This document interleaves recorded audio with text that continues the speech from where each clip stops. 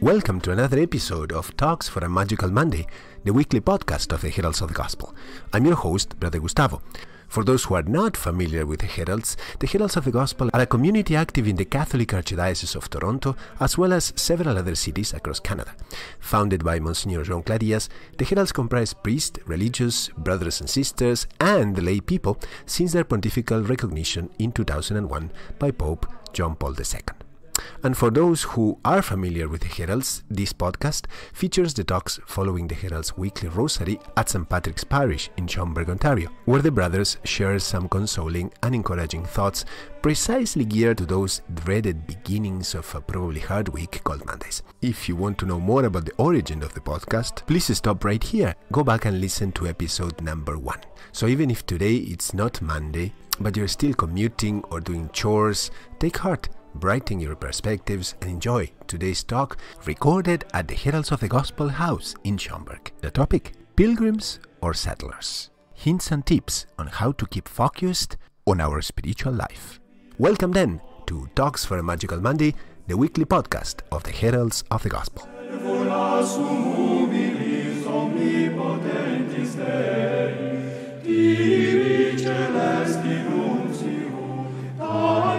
Secreti concio, consentiens et ubiens videre, facum quod audio, parata sum parere, Dei consilio.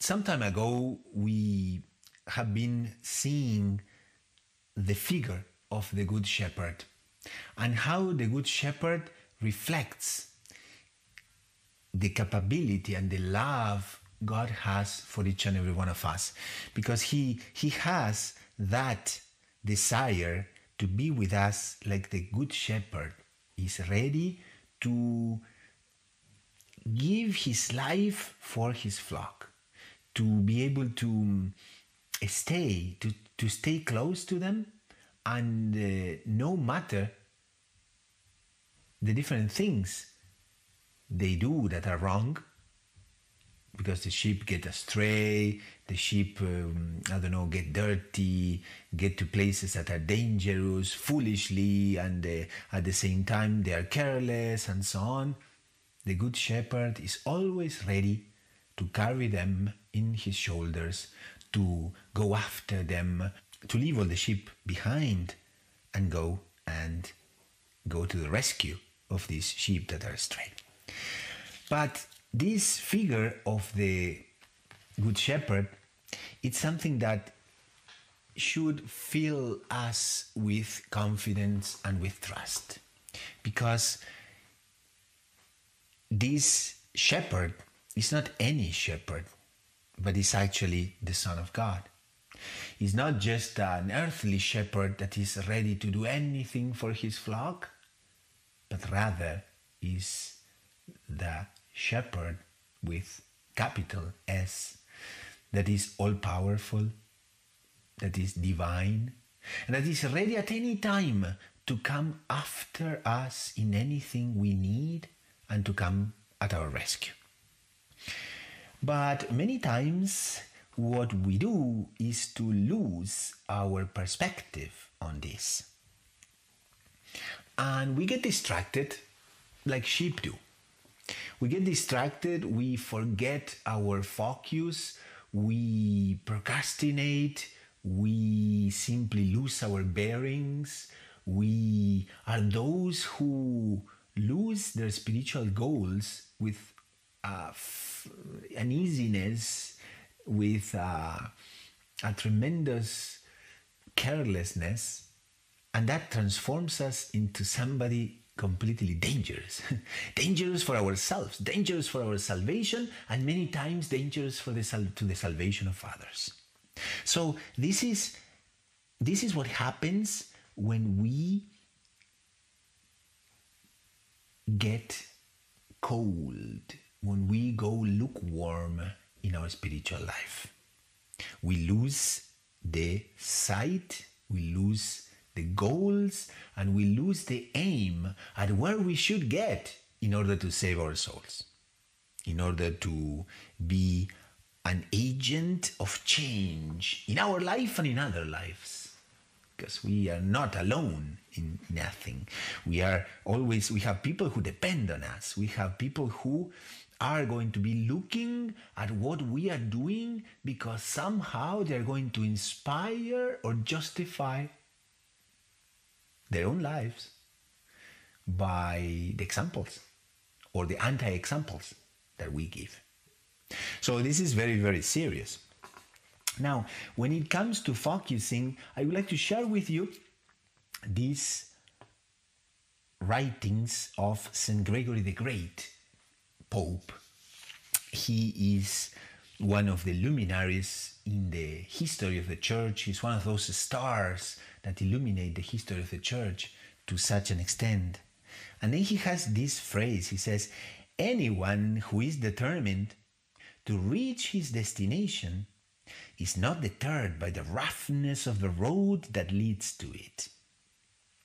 Nor must we allow the charm of success to seduce us, or we shall be like a foolish traveler who is so distracted by the pleasant meadows through which he is passing that he forgets where he's going.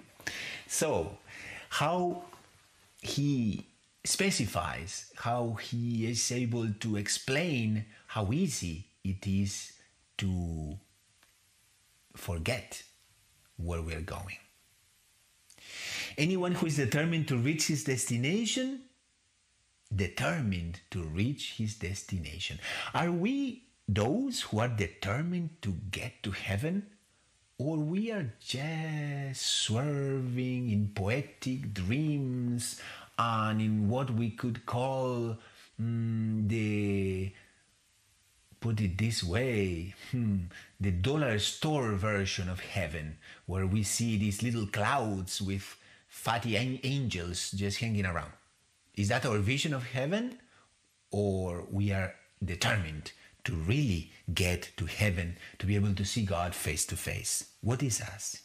So anyone who is determined to reach his destination, he says, is not deterred by the roughness of the road that leads to it. So if we were someone who is serious about going to heaven, if we were people who were really, really aiming at this, like people in the world are serious about setting up a business, starting a program, creating an app, writing a book. If we were as serious as they are on our destination to heaven, things would be completely different. Because we wouldn't be deterred by the roughness of the road that leads to heaven. He continues, nor must we allow the charm of success to seduce us. Sometimes we think just because we said an extra rosary or just because we use nice words that we're already in heaven.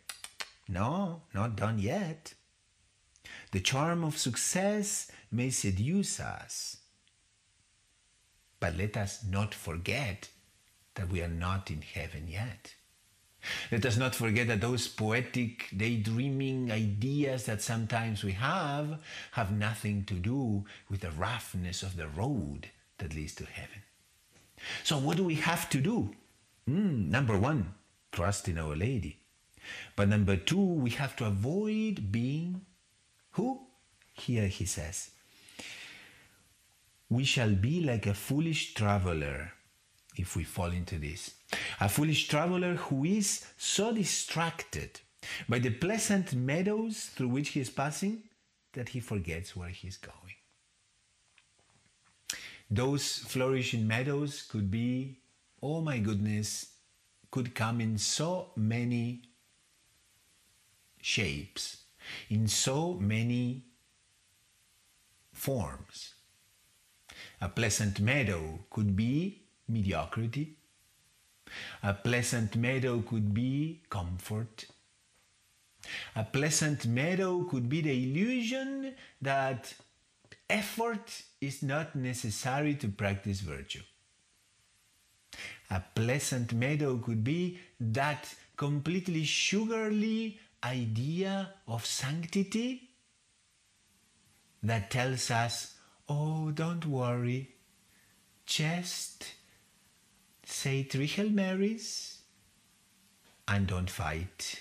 Don't push yourself. Don't aim at your best version. Don't practice virtue so hard. Don't aim at self-control so much. If we do that, yes, we are losing.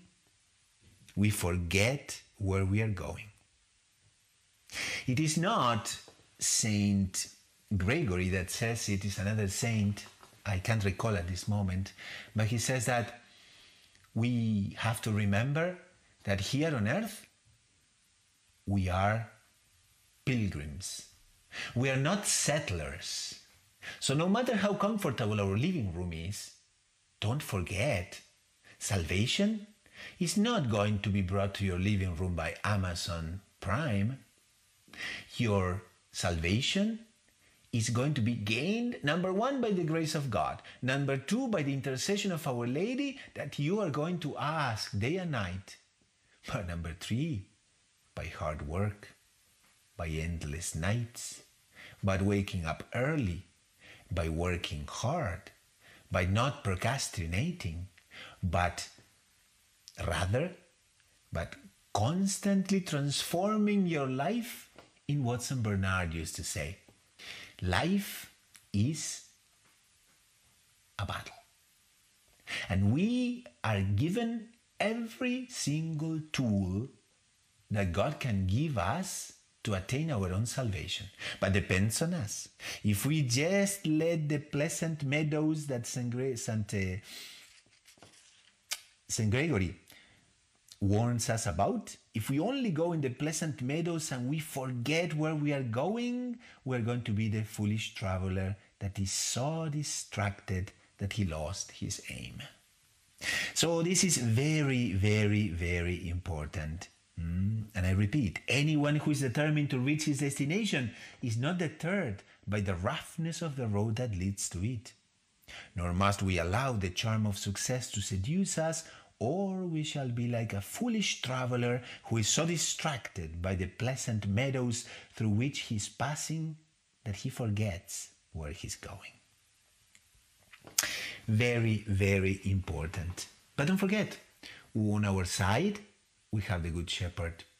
On our side, we have the Good Shepherdess, Mary Most Holy, who is always ready to intercede for us. There are so many beautiful stories that talk about her readiness to fly at the help of those who invoke her. So let's be one of those who invoke Our Lady constantly.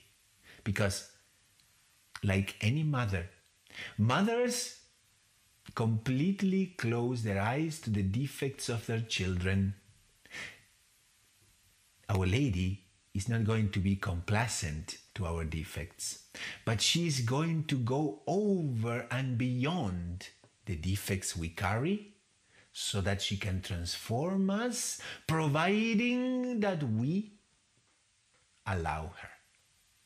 That's the only thing we need. So if we are going to be those who are going to be counted among the saints in heaven, we are going to be able to say when we reach there, it wasn't us, it was Our Lady. It was Our Lady who got me here, who picked me up by my hand and brought me here. This is what I wish you. This is what myself aims at. And let's pray and let's hope and let's constantly ask Our Lady that she guards us under her mantle constantly, completely, and until the last breath of our life.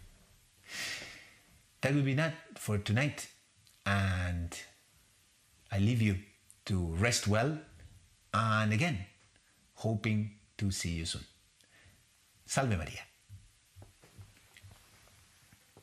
Angelus disparuit est stati tuae labis, And this is all for today's episode, recorded live at the Heralds of the Gospel House in Schomberg, Ontario. You can reach us anytime at one of the Heralds websites, such as heralds.ca/podcast, New Insights Multimedia /podcast, or you can also subscribe on iTunes or anywhere you normally listen to your favorite podcast.